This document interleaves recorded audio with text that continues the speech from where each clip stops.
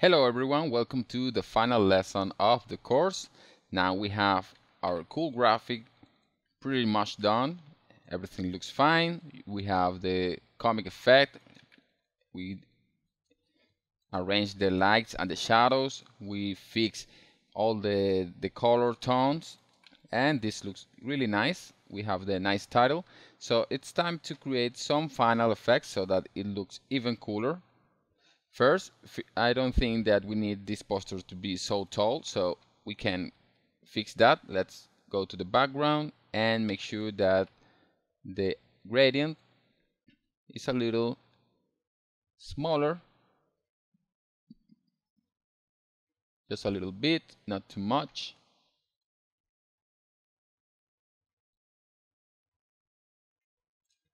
Kind of like this.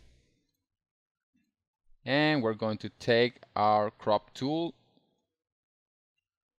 and we're going to fix the size.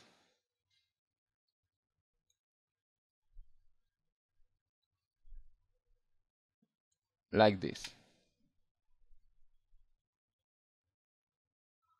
Let's wait for it.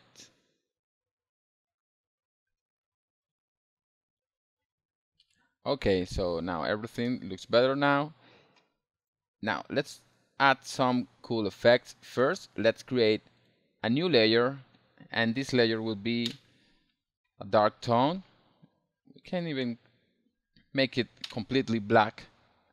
And now let's go to filter and let's go to noise and select add noise, and let's set it to 6% and make sure it's on Gaussian and monochromatic, maybe 5% instead. Click OK now, and we will have this. Now on the blending modes for this layer, we can call this layer noise.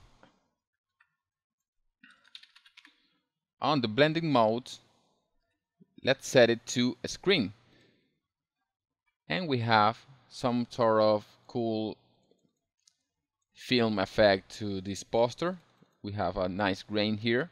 So what the screen does is that it takes all the black parts of this layer and blends them with the layers above, with the layers below. So all we can see is the little dots that the noise created.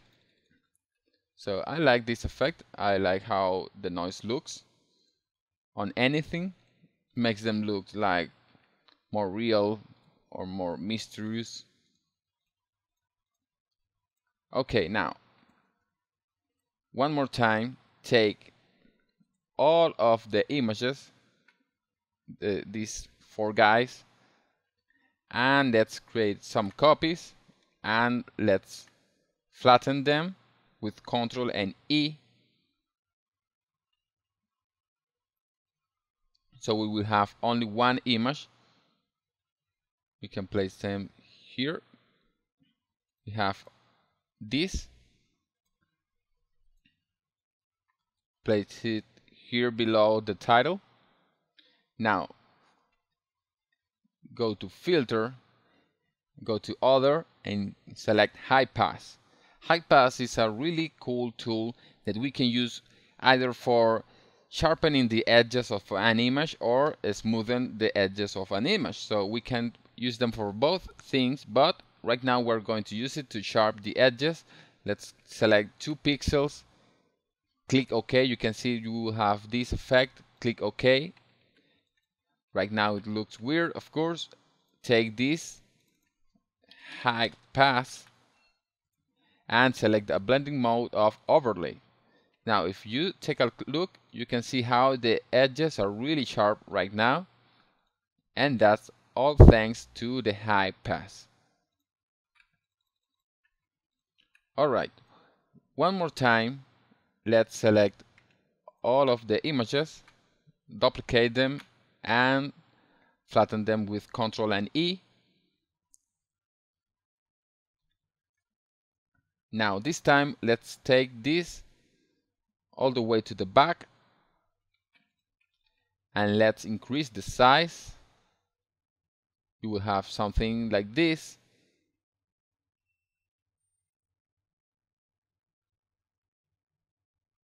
Yeah, I think this is fine. Alright, now for the foreground color, select this same color, this same magenta color that we use for the title. And now let's go to filter gallery, and let's select the stamp. Don't worry about it looking weird right now. You can set it to 13, the smoothness. Click OK. And now for the blending mode, select multiply. And you will have this nice effect here. We have some sort of duplicate here on the back of them. So I think this looks really nice. Now let's see how it looks without anything surrounded it. Okay, as you can see, we have a really nice graphic. You can see how the images were before that we touched them, and you can see that they were nice images, but they were kind of plain, and we made them look like with this nice comic effect, kind of like the Grand Theft Auto posters effect. Remember that I shared with you all these files that I use for the course. Please leave some comments on the discussion board, and please remember to share your own projects, and see you on another course.